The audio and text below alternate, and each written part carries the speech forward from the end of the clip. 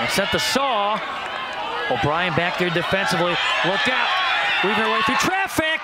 A finish for Anna Tristani. Her third goal over the last couple of days. Nice job by Tristani, but that's been this game so far. That's what we have seen. It just, Catholic Memorial just seems a little shaky at the back. And Tristani, this is her third opportunity she's had in this game. A poor clear, then a stab. And Tristani's alone on Cassidy Lentz. Not a whole lot Lentz can do about that. Thing of beauty getting around O'Brien. Lentz came out the challenge. Tristani able to score her third in the tourney. Impressive play by Tristani, and that all started with Notre Dame possessing the ball. Working it inside out, bringing it back in. Grace Shaw got thrown to the ground as they made contact, but kept the ball alive. If Notre Dame was still in Division II, that would have tied the state tournament record for tournament goals for Division II at 3.